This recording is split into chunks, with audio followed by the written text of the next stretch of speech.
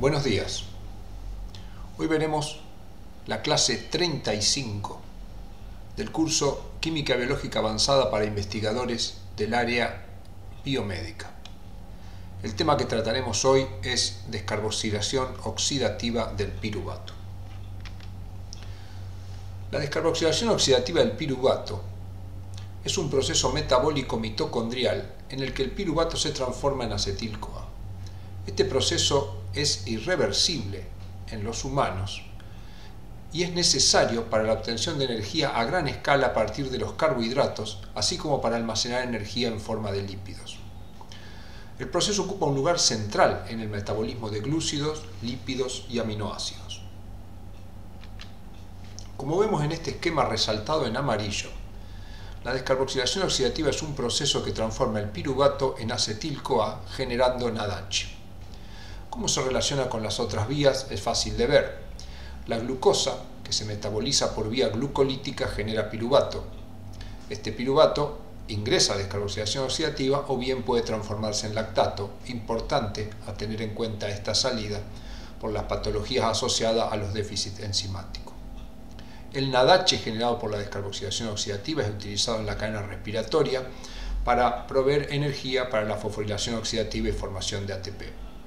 A su vez, la descarboxilación oxidativa genera acetil-CoA, el que puede ingresar al ciclo de Krebs, generando coenzimas también para la cadena respiratoria, o bien este acetil-CoA puede ser utilizado en la síntesis de ácidos grasos.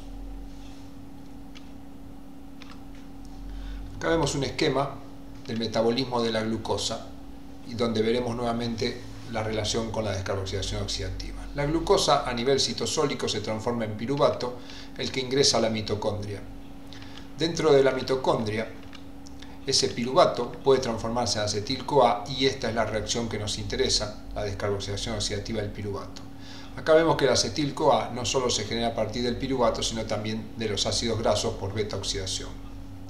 Como ya sabemos, luego este acetil-CoA puede ingresar al ciclo de Krebs generando dióxido de carbono y generar coenzimas como el NADH y el FADH, que se originan tanto en el ciclo de Krebs como en la descarboxilación oxidativa, o pueden ingresar a partir de los NADH generados en la vía glucolítica, ya sea por la lanzadera del glicerol-fosfato o del malato. Estos NADH entregan sus electrones, los que circulan por la cadena respiratoria, hasta el oxígeno para formar agua, de la misma manera que los electrones aportados por el FADH. Dado que este pasaje electrónico es un pasaje a favor de gradiente electroquímico liberando energía, esta energía es utilizada para transportar protones hacia el espacio intermembrana, generando de esta manera un gradiente electroquímico de protones favorables que estos protones ingresarán a través de una proteína conocida como ATP sintetasa, liberando la energía acumulada, energía que será utilizada para formar ATP en la fosforilación oxidativa. Acá vemos la reacción catalizada por la piruvato deshidrogenasa. El piruvato es un cetoácido de 3 carbonos generado a partir de la metabolización de la glucosa por vía glucolítica o bien de la transaminación de la alanina. Puede ser transformada en acetil-CoA, que tiene 2 carbonos y que se encuentra unido por un enlace tioéster a la coenzima A. En esta reacción se utiliza coenzima A, se libera dióxido de carbono, que corresponde al grupo carboxilo, y se utiliza NAD, que genera NADH. Acá vemos la reacción en más detalles. El piruvato es metabolizado en primer lugar por el componente E1 de la piruvato deshidrogenasa, que tiene como grupo prostético al pirofosfato de tiamina. El pirofosfato de tiamina se une al piruvato generando un derivado, 1-hidroxi, 1-carboxi, 1-metil pirofosfato de tiamina. Este complejo transfiere al ácido lipoico, que se encuentra unido al mismo componente de la enzima, el grupo acetilo que vemos acá, que correspondería a esta porción de la molécula. Y a su vez se libera dióxido de carbono, que corresponde al grupo carboxilo del piruvato. De esta manera, el piruvato fue primero unido al pirofosfato de tiamina y luego es transferido quedando unido al ácido lipoico. Luego, Este acetil-CoA unido al ácido lipoico es transferido a una molécula de coenzima A por el componente 2 de la piruvato deshidrogenasa.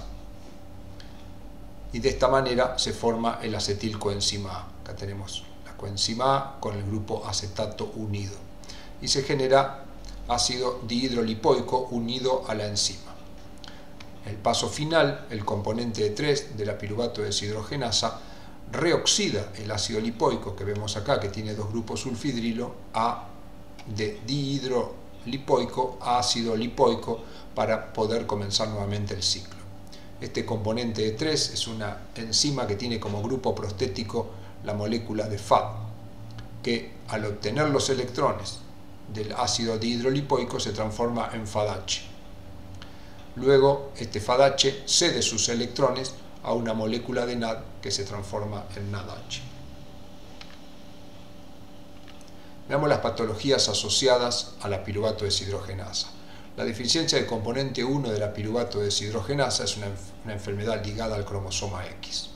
Cuando existe un déficit de esta enzima, el piruvato no puede ser metabolizado y uno de los rasgos principales es el aumento de ácido láctico como consecuencia de producirse un aumento de piruvato que por la enzima el lactato deshidrogenasa genera ácido láctico, siendo la acidosis láctica primaria una de las características más importantes. También se asocia disfunción del sistema nervioso.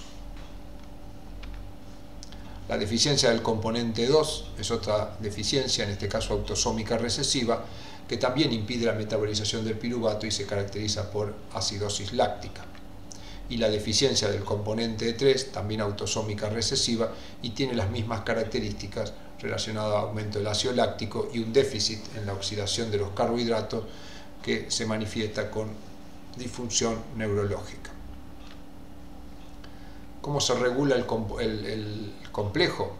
Como vimos, el complejo de la piruvato deshidrogenasa está formado por tres componentes: el componente 1, el componente 2 y el componente E3, que transforman el piruvato en acetil-CoA utilizando coenzima A y NAD, que da dióxido de carbono y NADH. La enzima piruvato deshidrogenasa kinasa es una proteína que forma parte del complejo de la piruvato deshidrogenasa y que es activada básicamente por hipoxia, por la presencia de ácidos grasos y por el ayuno.